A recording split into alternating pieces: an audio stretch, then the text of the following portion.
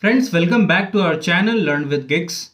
In this video, I have invited Sarath, who started his journey by preparing for UPSC for a few years, but finally he ended up with a job at Google. And most importantly, he got this job as a data analyst and as a fresher. So this video will be very important for you all. So do watch this video completely till the end because we will discuss what all skills are required, what is the difficulty level of the interview, how he crafted his resume. All those things we will discuss in this video. So don't skip a single second of this video. So let's start the video, and before that, if you're new to the channel, then do subscribe it and hit the bell icon to stay updated with all the coming useful videos, because you won't find the content like this anywhere else on YouTube. Plus you can also follow me on Instagram, where you will find job related updates regularly as well as short videos on data analytics domain. And friends, do hit the like button of this video because it is completely free for you, and your one like will give me the motivation to create more videos like this. Now let's head towards the main session. Hi Sarath, how are you? Hi, I'm good. Thank you. How are you? I'm also doing good. So Sarath, I've already told the audience or given the introduction about you. So let's start with the first question. So basically, throw some light on your educational background. How did you started and what all things? What was your highest degree? My schooling and also my graduation was from Kerala itself. That's my state. So after that, for my schooling, my schooling span across three different schools. And for my graduation, I graduated in BSc Mathematics from Kerala University in 2020. And after that, I was preparing for the exams and. Basically, you are from BSc background. Your passing year was 2020, right? Yeah. So as I've already told the audience that you have been preparing, like you started your journey by preparing for UPSC. So how did it all started and what happened actually? So my UPSC journey, actually, it was not a childhood dreams as many people say, and UPSC was never in my dreams or in my list until my last year in my college. So what happened is, I was about to pass out in 2019, but what happened, I got a paper back in my final year, and I had to wait 1 year to write the paper again as per Kerala University rules. So I had nothing. Like, I was stunned, and I don't know what to do at that time. So people, even my parents were just disappointed in me. So I was determined to. It was all my fault actually. Like, I enjoyed my college days like anything. So I just lost my last paper. But I was determined to show something. Like, I should do something to make my parents proud again. So I just decided to take up the toughest exam in India, like UPSC. So I started from my school days only. I have interested in social science, so I just tried for UPSC. So during that, during my 1 year gap of 2019 2020, I started preparing for UPSC. Like, I started my own preparation. Like, I don't take any coaching or not. Just try to learn about the paper, try to read more and watch more about how the exam is. Try to learn the basics. And as you all know, this 2020 was a year of COVID, so the exam was also shifted. So what happened, like in November, I was reluctant to give the exam because of the COVID, and I was very underprepared as well. So what I did was, I prepared one year, like for 2021, I was ready to give, and I prepared for whole year, and I gave the exam, and it came up disappointing results. Like, I couldn't pass the prelims only. So I was very broken, and then I decided to shift from UPSC to try smaller exams like railways or SSCs. So in that, to regain my confidence, I tried on that exams. Then I was able to actually crack some of the prelim stages of many exams, but I was not able to go further. Still, then as I was cracking small exams, I again started my preparation and focused more on UPSC. So for 20, I was hoping to give on 2022, but again I couldn't give the exam because of my personal health issues. Then all the thoughts came up, like, how long should I give this government exams? Or my age is also going up, and I should step up my game. So that's how I turned from UPSC to tech. So overall, how many years went? So I think 2020, 2021, and 2022, right? Yeah. Yes. 3 years. Overall 3 years. Yeah. Okay. So how you got motivated toward data analytics to me? Because you were doing so much of hard work, right, for UPSC, and now suddenly you shifted something, like you shifted to yourself toward IT domain basically, right? And why did you choose data analytics only? Okay. First thing is I am not from a tech background, so obviously data analytics is kind of a comparatively in tech. It is a less coding area. So I found data analyst I like a area where I can try like as a backup plan for my UPSC. Like I was preparing for the exams, but I always in my mind it was like we need to have a backup plan. So I just like started watching some of the videos in YouTube and the recommendations videos about data analytics. And the thing is that when I was preparing for UPSC only, like I was very kind of a debating person. So I used to have debates with my friends, and so in that time I like to prove my points with numbers, like facts and figures. So usually I used to do some like searching for data, numbers, and all before going for debates and all. So that actually was in me, and also I'm from a max background. I like max from my childhood. So both of this actually make up this domain. So I decided to come to data analytics, and I started watching videos, and I still remember my first data analytics. Like I go to collect some data from internet, like Wikipedia, and do some like data wrangling in Excel.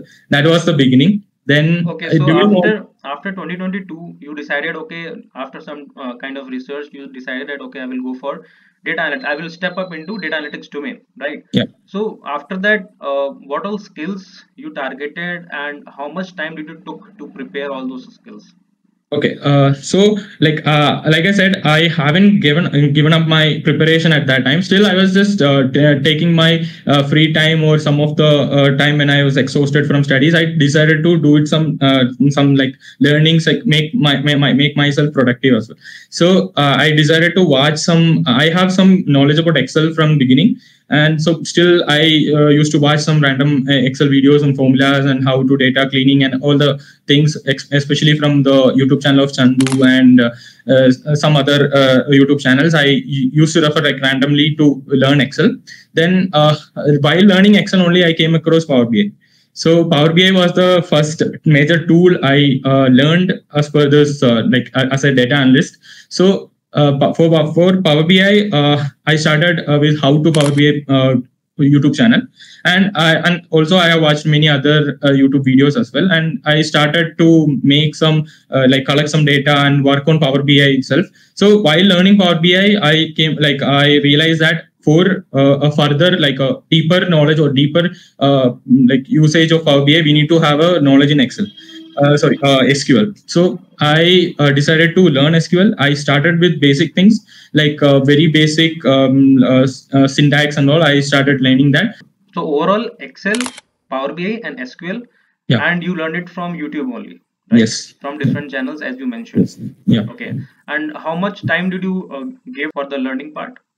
So usually I used to do it on weekends, like on Sundays and Saturdays. Like when I was not studying for the exam, I used to do I used to dedicate few hours for just the Power BI, especially like when I was learning Power BI. I got in love with it. It is a very good tool to have. Like I like to do some kind of graphics work as well. So I was quite interested in Power BI. So I dedicated few hours of my from my exam schedule to this in weekends. So yeah, like overall we can say I have almost 2 days in a week. And if I talk about in a number of months you gave? Months. Maybe up to 6 months, I can say, but it was not a proper data analyst kind of. Yeah. So overall, approximately 6 months we can consider, right? Yes. Considering all the skills like Excel, SQL, and Power BI. Yes. Okay. Now, how did it all started about Google? So in 2022, there was a point in my life that I had to step up my game, so that so some issues with my family as well. So I cannot just sit in home and prepare for the exam. So I had to do something. So I decided to apply for jobs. So I started applying for jobs in LinkedIn. and also Naukri. So what happened is that when I was surfing through LinkedIn for this like jobs, I came across one post called "Opportunity for Freshers" at Google. So actually, it got my eye, and I decided to like I just went to that link and read about all this program, and I was like, okay, anyway, I'm a fresher, and I had some like 3 years of gap in my resume, so I have nothing to show there. So I was like, okay, I will try this. Maybe this is a career launching program. Maybe I could get in, and I can kickstart my career as a data analyst. So that's the so it is basically data analytics apprentice program, right? yeah In Google. yes. Okay. So what is the eligibility criteria for this program? Okay, so when I was applying, if I could remember it properly, it was maximum 1 year of experience and a graduation and strong communication skill. I don't know the exact one currently, because if you check at the website, you could get more information about that. So does it happen every year? It was happening every year. Now they are starting it for 6 months. Every 6 months they are taking in one. Okay, so this program is started, like it is frequently happening now after every 6 months. So people have to just go to their website and just research about this program and apply accordingly whenever it is coming, right? Yeah, it will be available in Google Careers page, and you can check like every 6 months there will be applications. And the recent one closed very like on December 15th only. So it's a very good program to actually start up, like have a good career path. Like when career gap doesn't matter. Like as you said, you were also having 3 years of gap, so career gap doesn't matter, right? Actually, career gap, it's according to the resume. Like when you get the interview calls and all, you will have to how it's about how you perform in the interviews and all. Like if you convince about your gap, right? Yeah. Yes. And for the graduation part, like any graduate can apply. Yes. And if I talk about your resume, so you directly applied through their portal, right? Yes, I did. So you must have uploaded your resume, right? Yeah. So how did you crafted your resume? Yeah, for my resume, like for as you said, I was just preparing for exams and I don't have any experience. I just noted down my achievements, like I have done some of the projects in Power BI. Like when I was doing my studies of when I was learning Power BI, I did some of the sample projects. I just showed that in my resume that I have done all this thing using Power BI and this thing using Excel. And the other projects using SQL. Like I have just explained my skills. So basically, what happened is I couldn't show any other work experience, but I think the projects that I showed might have worked. Okay. And for this particular program, what all skills are required to apply? Okay, so this is basically a career launching, as I said. So mostly, if you have basic understanding of the tools that are required for this program, that will be enough for you. Because what are those skills? What are those tools or skills? Like if you are trying for data analytics, you should have the knowledge of this sheets or SQL or Excel. Google Sheets, Excel, yeah. SQL. Yes. So because when I was coming here, I have very less idea about Python and how to work on it as a data analyst. After coming here, I got opportunity to learn more about it. So it's kind of a learning come work opportunity to do. What exactly did you do in your resume that your resume got selected? Can you throw some light on your resume? Any extra thing did you do? Nothing much, because I just as I told you already, I have shown my projects that I did all this stuff. Then I just give my communication and my the things I did as volunteer in college or school. Nothing more than that. So it's about you will be selected for the initial round of Google online challenge. So after that, how it all depends on how did you perform. Okay. So once your resume gets selected, you are you are asked for some Google online challenge, right? Yeah. So what happens in that round? So basically the rounds are four, I would say. It starts with challenge Google online challenge, where you have to solve some maths or reasoning kind of questions. So if you close that, there will be one phone in interview. That phone interview is mostly to check your communication skills. Then follow, like after you cross a phone in interview, you will have 2 face-to-face interviews.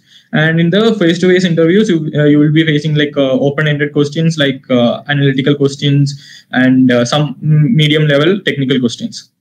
Okay, so guesstimates type of questions, right? Yeah, if you can say that.